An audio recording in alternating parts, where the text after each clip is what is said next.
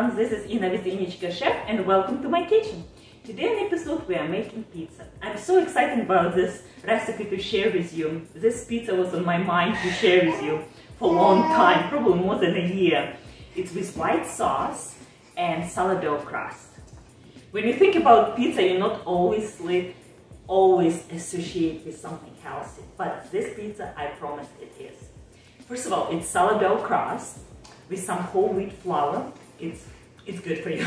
It's pre-digestive, and for people who can handle gluten, this is good. Also, for the sauce, this sauce based on greens, a lot of greens, leeks, garlic, onion. It's so much greens, and then we'll top with red onion, arugula, green apples. It's so good, I promise. And this sauce, if you have made the sauce and have little extra left, please save. It's good sauce for anything. I like to put on some fish, chicken, or really on anything. The most boring meat will beautiful with this sauce. You will just want to eat with a spoon. It's delicious. Also, this sauce has ingredient like creme fraiche, and I have to tell you a little bit later about this ingredient and how you can substitute if you don't have, but this ingredient would make even healthier. Let's do it. First, we're going to start on making crust. And usually, sourdough takes a time, but it's well worth it. And I have on my website all about sourdough. I will link below. If you don't have one, you can make, or ask any local bakery. They will be happy to share with you. So all we need to add sourdough, 1 cup and 1/3 of cup. Nice and ripe and bubbling, as you see. Also salt and water. Sometimes I use whey. If I make cheese and I have leftover whey, that's what I would use, but today water. Room temperature. And mix with hook attachment. Next ingredients, flours, whole wheat flour. And I grind myself. And all-purpose flour. Since my husband gave me my mail for Christmas, I love it. Fresh ground flour, either it's corn, millet, buckwheat, or regular whole wheat flour. It's just so incredible, so flavorful, and it's almost nutty smell. It's delicious. It's not stale like when you buy it from a store.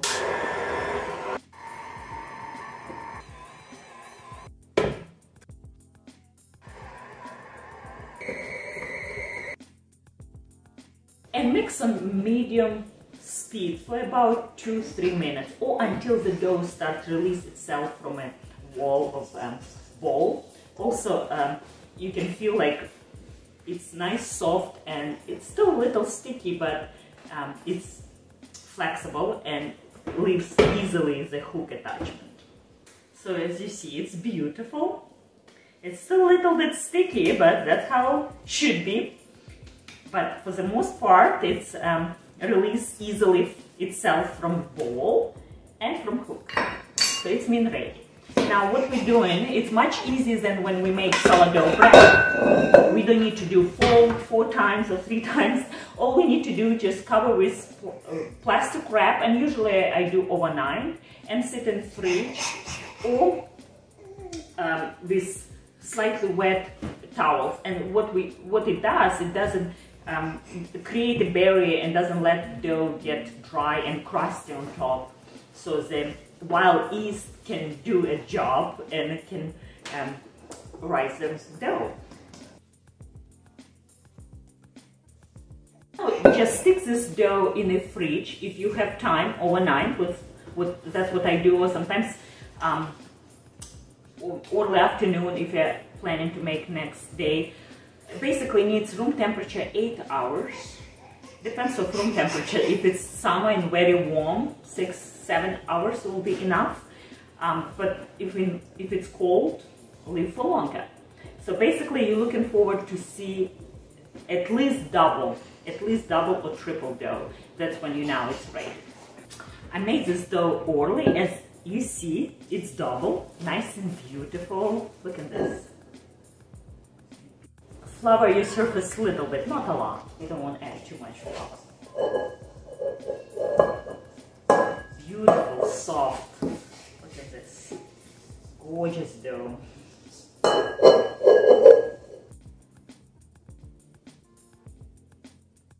So now what we want to do, divide this dough in 4 pieces. We'll have 4 pizzas, about 10-12 inch each.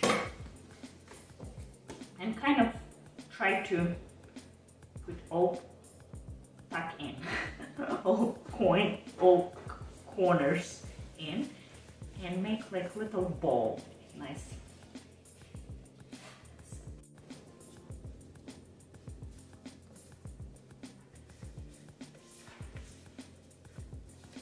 Make sure the surface nice and smooth.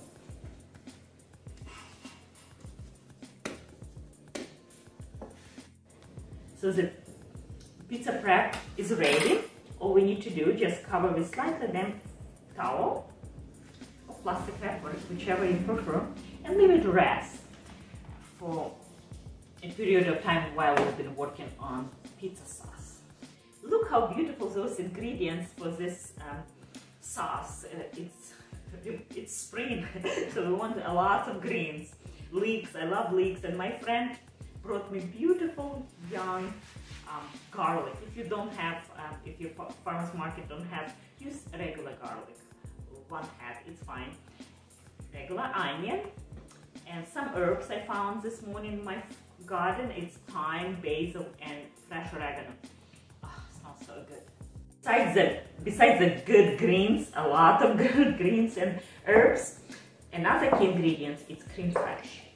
And I will link below of what is cream fresh and how to make yourself if you don't have, if you cannot buy, or you can substitute with mascarpone cheese, whichever you prefer. But I hardly recommend, since it's fermented cream, it's good for you. So it's a key ingredients and I love it. I always have in my fridge, and if you're watching my videos on a regular basis, you see many recipes I'm using this ingredient. I love it, my kids love. We never have sour cream in our house. We use cream fresh for everything, for cooking, for eating, for toppings. I love it. So let's begin.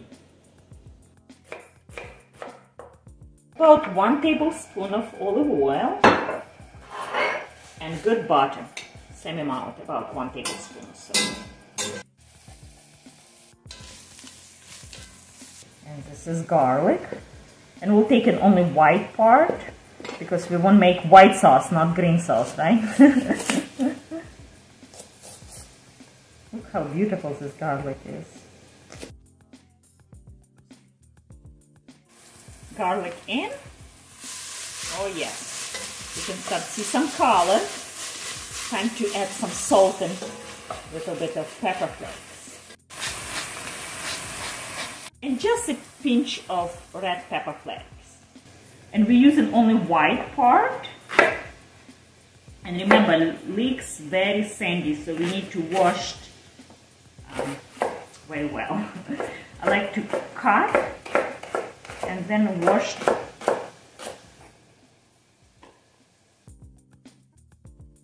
Look at this beautiful color. That's all we want. We don't want any more brown than that as it is, but a little bit, it gives a lot of flavor.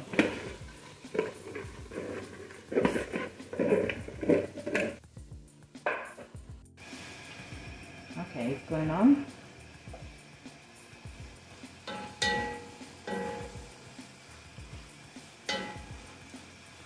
Nice and soft. So now it's time to add cream fresh. Now we're going to cover and let cook on low heat for 10 minutes. While our sauce is cooking, I would like to work on our greens. You can use any herbs you can find in your garden, but I chose basil, oregano, and thyme. You have to use thyme. If you don't have fresh, use dry. And if you're using fresh garlic like I did, don't get rid of it. Keep it safe and make from these greens, garlic greens, you'll make beautiful, delicious pasta sauce. That's what I like to do every spring. And pasta sauce you can use for many ways, for many sauce or just topping for your fish or chicken. I love it, so don't waste.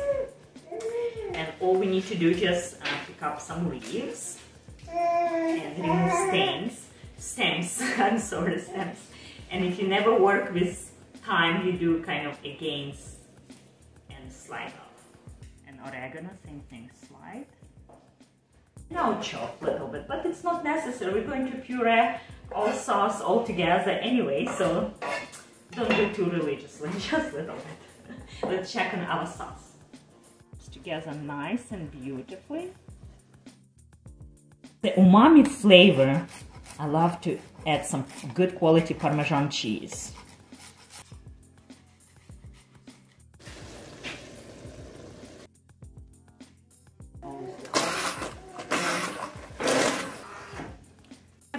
You have to cook this sauce with closed lid because you can get loose so much liquid, and that's what we don't want.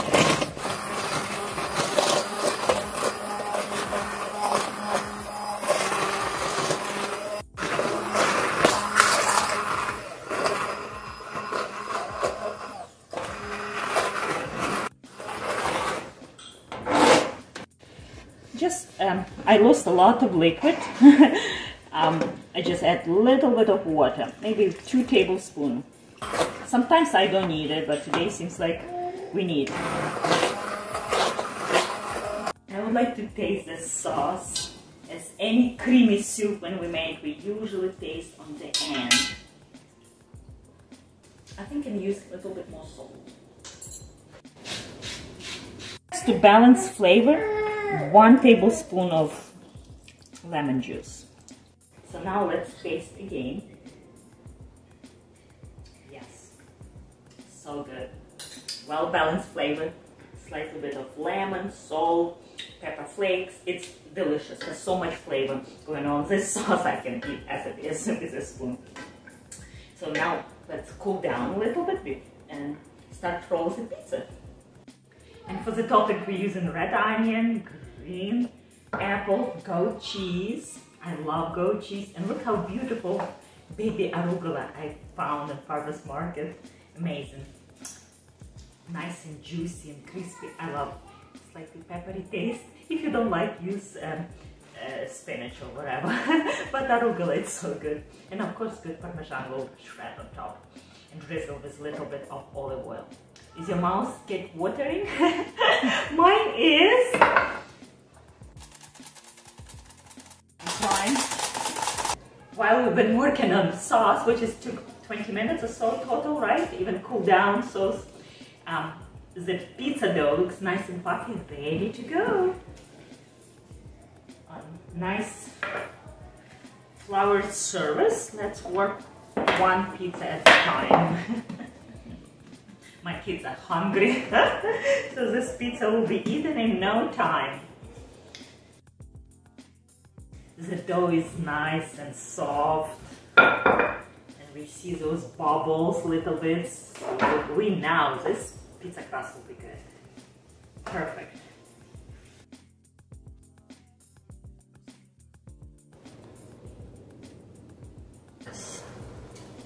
Love goat cheese. I can eat goat cheese with pretty much anything.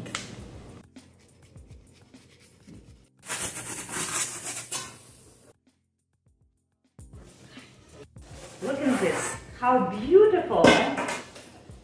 Smell amazing. But now what I want even to make pretty, add a little bit arugula and dress with olive oil just to make shiny. And just sprinkle. Oh yes. And drizzle a little bit with olive oil. Just a little bit.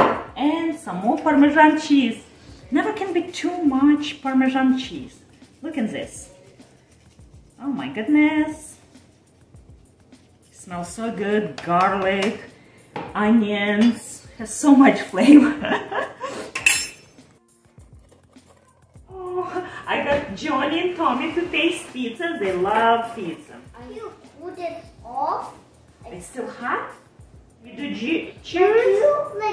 Can you do look at that steaming hot. Oh, it fell on accident. It's okay. Mmm, yummy. Hot? Very hot.